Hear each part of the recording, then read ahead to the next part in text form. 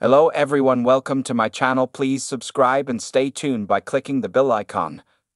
Corey's Bethany solves Lauren's case as she comes face to face with abuser Nathan. Coronation Street's Bethany Platt hasn't seen her abuser Nathan Curtis since 2017, but she is set to discover he has been released from prison. Coronation Street Bethany Platt's worst fears come to light when she comes face to face with her abuser Nathan Curtis.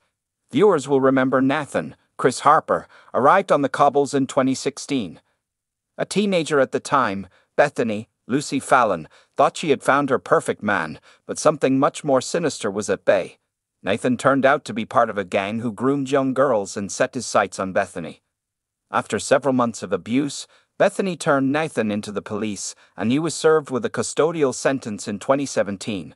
In upcoming scenes of the ITV soap, Bethany discovers Nathan is no longer behind bars. When Bethany spots her abuser at the reconstruction of Lauren Bolton's, Kate Fitton, last known movements, her mind is thrown into overdrive. Having initially thought Nathan was behind bars, she discovers he was released from prison some time ago and is working on a building site nearby. Knowing his history and his appetite for young girls, Bethany soon comes to the conclusion that Nathan could be behind Lauren's suspected murder. With this information, Bethany is forced to confront her abuser once more as she determines to bring Lauren's attacker to justice. But has she got the right man? Roy Cropper, David Nielsen, is currently behind bars awaiting trial for murder, while is Nathan keen to make out he's a changed character since his time in prison.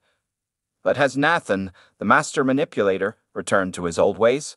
On being asked to return to the soap, Chris admitted he felt emotional at the prospect.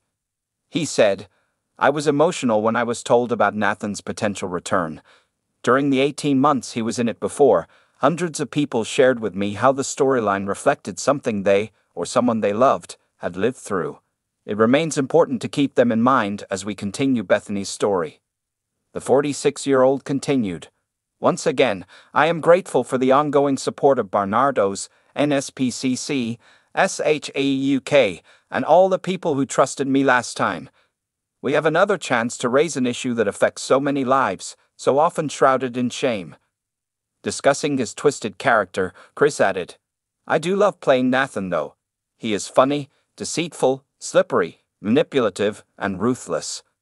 Now he is also under a lot of pressure too.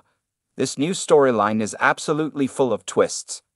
It really is good to be back on the hallowed cobbles. So much has happened since we saw Nathan sent to prison, but Coronation Street is a constant. I feel like the cast, crew, and the whole team are old friends." If you liked the video, don't forget to like, comment, and share.